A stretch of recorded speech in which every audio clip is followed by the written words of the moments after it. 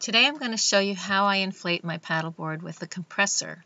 I bought a Sevilor 12-volt compressor, which has a 15 psi limit, so I can inflate my SUP from my car. Since I usually inflate the board to between 12 and 13 psi, a 15 psi limit is good for this application. The first thing I do is loosen the strap while keeping it looped, just enough to remove it from the rolled up board. Keeping the strap looped makes it easier to tie the board up again later after you deflate it. Next, I fully unroll the board, which makes it easier to inflate it.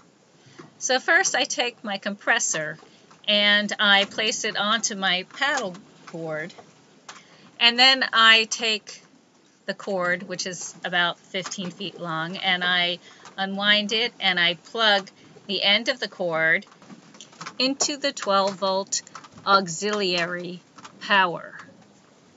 I can set the pressure units to PSI with the button in the upper right corner. If you press the plus button, you can see the pressure limit I have set it for, which right now is 12.6 psi. And now it's ready to go.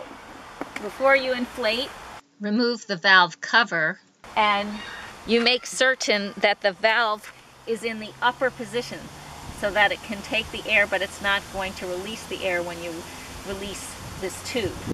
So you insert the tube into the compressor, and then you press the other end of the tube onto the valve and turn a quarter turn clockwise, pressing and hooking the tube into the valve as you turn it. So now when I turn on my compressor, I press the on button. It takes under 10 minutes to inflate the board. I'm going to walk away and start preparing for going paddling. So now we're about 3 minutes into it, and you can see that the whole thing is inflated. Okay, so it stops inflating at 12.70 psi, a little bit higher than my setting, so that a little air can escape when I remove the tube attached to the compressor from the valve. The entire board is inflated. Took about 7 minutes, maybe 8. Totally solid hard, ready for me to use. And here I'm going to just twist, 1/4 twist, counterclockwise, and pulling up on it at the same time releases the compressor. And then I just close the valve cover and I unplug the compressor from my auxiliary power, and I take my keys out of the car and put the compressor away, and I'm ready to use my board.